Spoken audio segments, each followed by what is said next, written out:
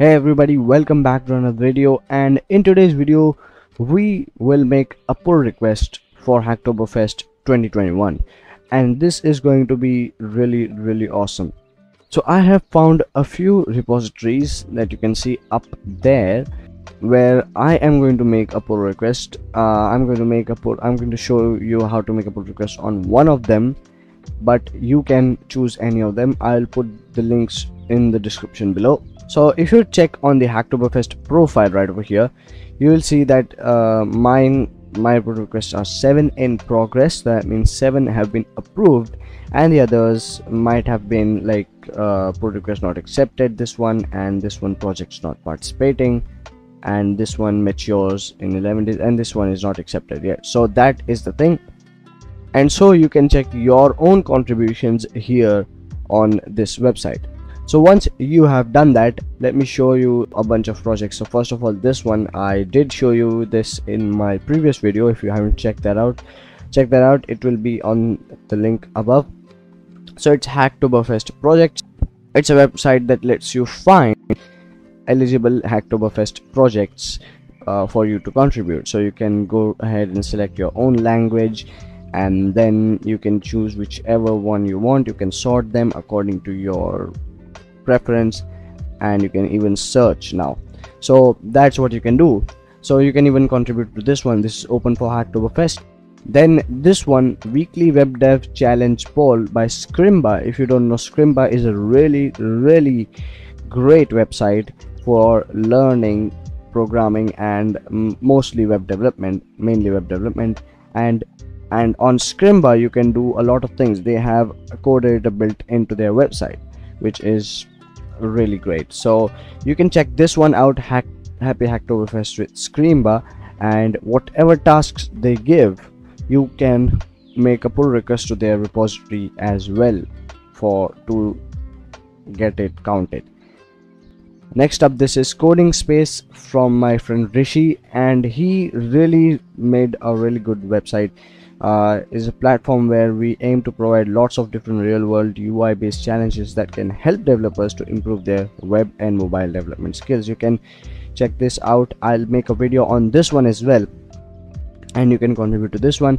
Finally, I will be contributing on this app called Issue, and what it does is basically it fetches a random issue from a GitHub repository to help you decide.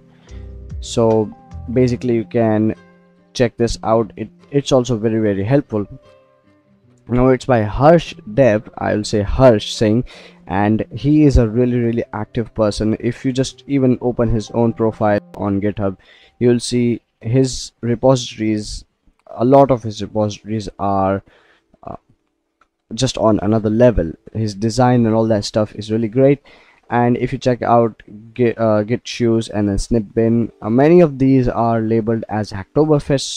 So Harsh has a lot of repositories, a lot of projects which you can check out, and you can contribute to those. It's really like he has made a lot of projects, and I really like that. So you can check out his profile. I'll put the link in the description below.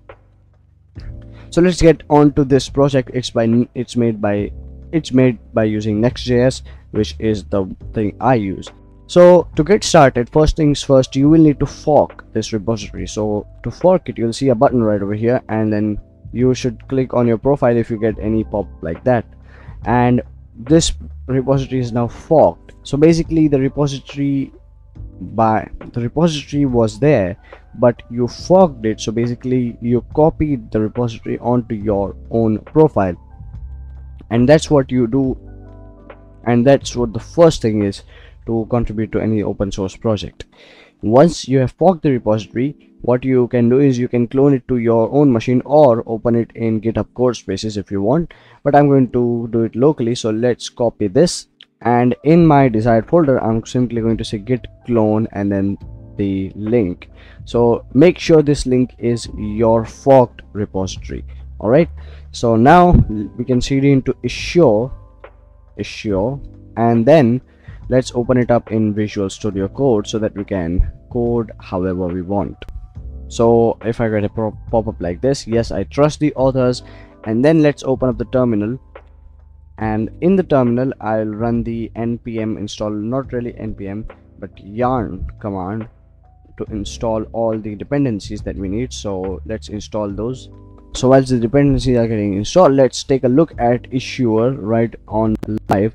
So if I was to take this repository definitely typed, if you don't know, it's a TypeScript, it's a repository where TypeScript types stay, so for npm packages which don't have a type. So I can copy the whole address or even the name of the, this name over here, but I'm going to copy the whole URL and then put that and then fetch issue. And then what it does is it goes on to that repository, it fetches the issues and then picks out a random one and random issue, which then it shows you, which you can complete. So right now, as you can see, it's good, but yet it's slow, it's kind of slow. And also there is one thing, that that we don't have a loader, so a loading spinner while it's fetching the issue, so the user most likely does not know what's going on. So in that case we can add those things, but for this video I'm going to keep it minimal. So I'm going to keep the contribution minimal for now, and then in the future I'm going to contribute a lot.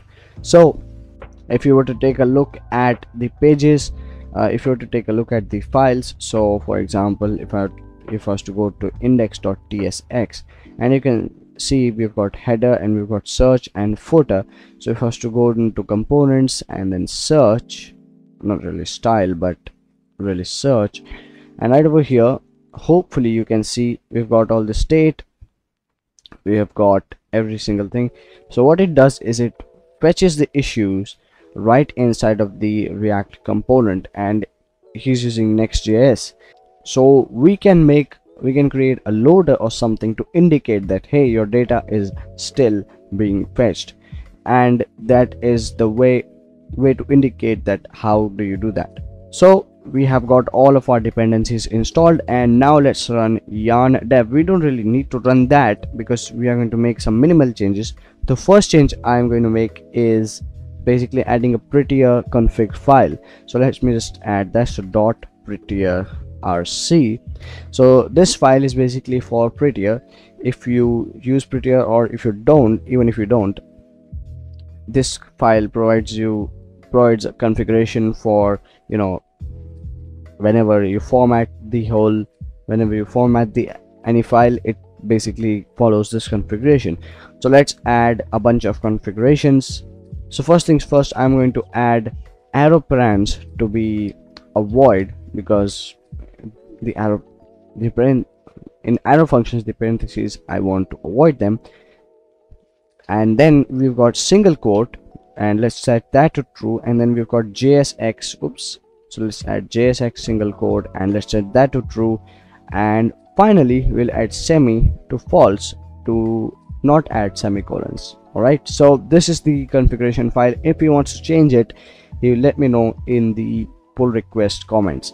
So once you've got that set up, let's actually commit this. Now if you don't know about Git and all that stuff, you need to learn Git before this one, and it's very easy, so don't get frustrated over Git. So you can commit, you'll need to know about Git. So first of all, let's commit this Prettier rc file.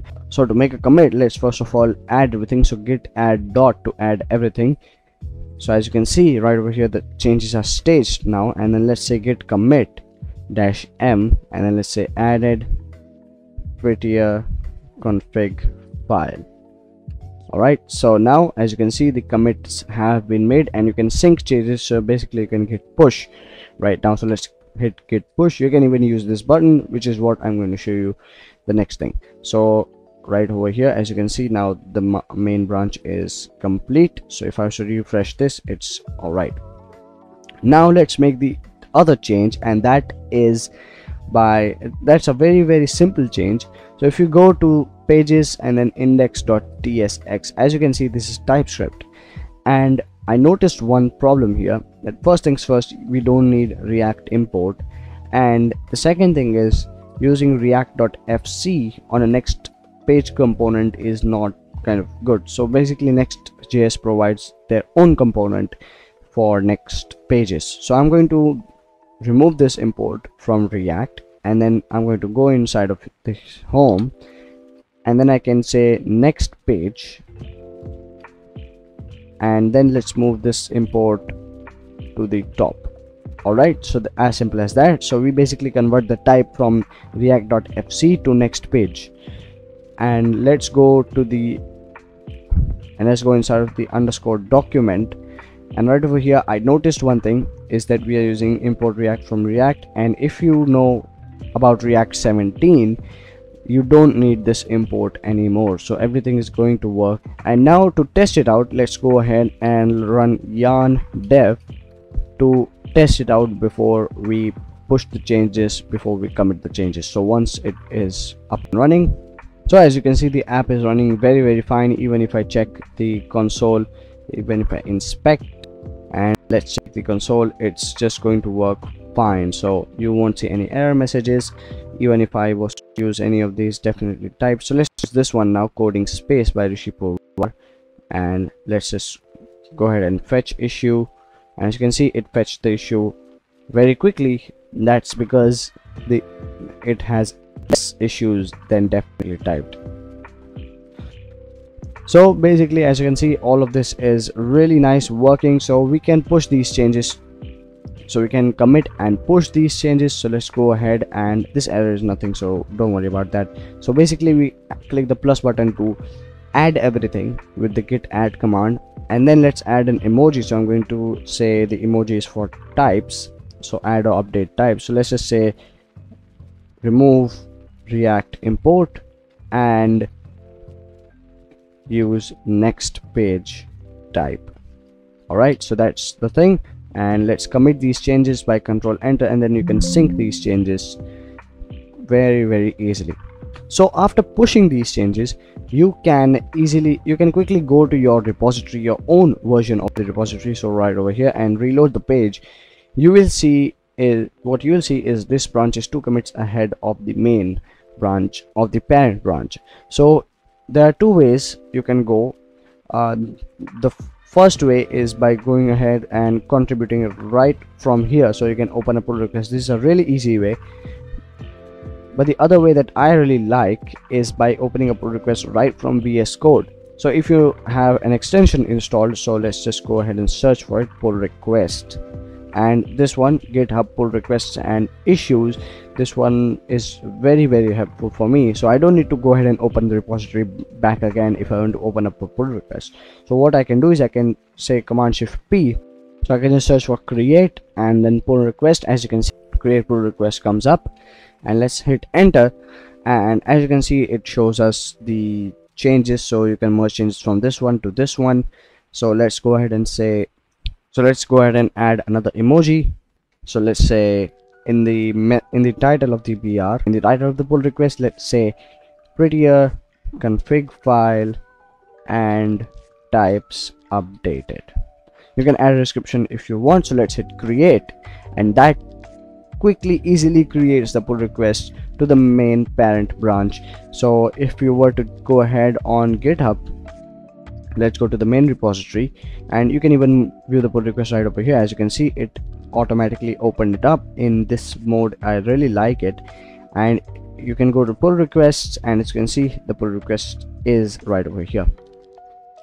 Now Harsh will go ahead and check this. If he likes the pull request, he will merge it. If he wants any changes, so he'll suggest any changes right over here in the comments, and then I'll make those changes. And then when this pull request gets merged, it will be counted for Hacktoberfest. So I really hope you liked this video. Please share it with your friends. Please share it with the people who don't know how to make pull requests with GitHub for Hacktoberfest, because they will learn something new, and they will learn something new by contributing to other great projects in the open source world. I hope you like it. Till the next time, goodbye.